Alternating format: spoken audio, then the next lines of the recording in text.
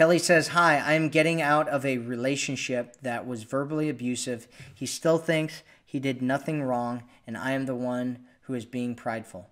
How can I heal and not attract the same kind of man?" So you have to find out what's going on with you and what kind of damage was done. And you need to get off this whole thing about him thinking that he did nothing wrong, because that doesn't matter. That matters not at all. What he thinks and how he feels about whether he did or didn't do anything wrong absolutely doesn't matter. And the more you think about that, and I know you're thinking about it because you're posting about it, the more you think about that, it's not valuable to you in your life. What you need to do is figure out what's going on in your mind. Just pay attention to what's going on in your mind. And what you want to do is you can heal in a whole bunch of different ways. There's some people that tell you you need to go back to the past and spend time thinking about it and really go through the emotions. That's one way. You can do it that way. It's not a problem. You can do that. You release the energy and you come into a new space. That's one way that you can do it. Another way, and in my opinion, it's a better way, is to change your story.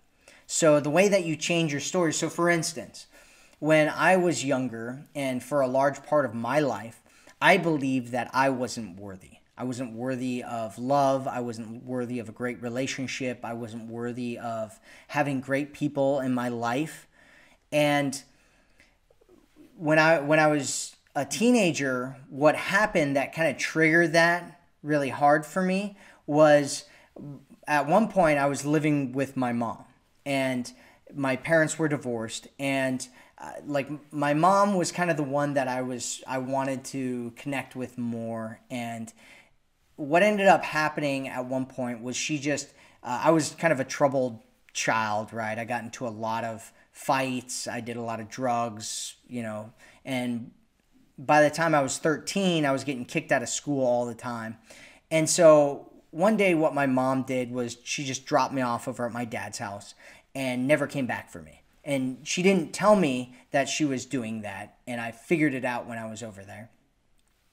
And the first day at school, it was just totally shocking to me, and it felt like I was betrayed. First day at school the next week, I got kicked out of school, and my dad sent me to spend about 6 months at a psychiatric ward. And during that time when I was at the psychiatric ward, I numbed a lot of my emotions. And then when I got out, my dad sent me to go live with my grandmother. And so, as you could imagine, I had all these ideas about how I was abandoned and how I wasn't worthy and how there was nothing I could do to be worthy of love. And so I spent a large portion of my life trying to prove that I was worthy. I accomplished all kinds of crazy things and, joined these elite military units, got amazing, did amazing in university. I, created this amazing business, I was doing a lot of these things so that I could feel like I was worthy of love. And one of the things that I ended up realizing and doing was I figured out that, I took a look before that, right? So that was my story. That was the story that I held on to and I took through my life for a large portion of my life. And so my story was I'm abandoned. I'm not good enough, right? That was the identity that I had. And my goal was to prove that I was worthy and that I was good enough. Well, I changed my story, and the way that I changed my story was I looked back before this time period where I decided that I was abandoned and that I wasn't worthy and all that kind of stuff. And what I figured out was that for most of my life, I was actually loved, and that my parents loved me absolutely, amazingly, and I was born in love. And when you come from a story where your identity is now, I'm born in love, I'm blessed, I'm amazing, I'm, loved, that changes everything in your life. And all of a sudden you go from this person trying to prove yourself to other people and trying to feel significant so that you can deserve love, to this guy who, or this woman who is willing to contribute, who comes from a space of love, who has enough love already within themselves, and who just wants to give it to others, who just wants to spread that love around the world and help other people feel love and help bring other people up and help change other people's lives and help them feel and experience what it's like to know that they're loved. And so that's my suggestion, is that you figure out what is your story, what's your identity, what are the beliefs that are holding you back, and then change that, shift it and start believing that you are a woman who deserves a great man, a woman who deserves to be cherished, a woman who deserves a great guy who treats you the way that you want to be treated.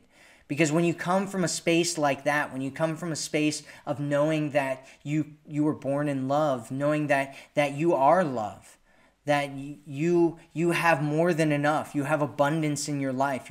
It's not scarce. Love isn't a scarce resource. We all have it inside of us. Then you can come to a situation with a man where you're connecting with him on a completely different level and in a completely different way. It's a totally different experience when a guy meets a woman who is coming from a space of lack and I need to get love from you. I need to get connection from you. Please give it to me. I'm broken. And when a guy comes to a woman and she's coming from a space of love, coming from a place where she can give because she doesn't have a lack of it. She doesn't need to hold on to it and get it from other people. And it's just a totally different experience. And a high-quality man wants to be around a woman who is experiencing love, who's happy, who's excited about her life, who's creating the life that she wants to live. That's exciting. That's amazing. That's great. So my suggestion is that you focus on that and take some time to work on that.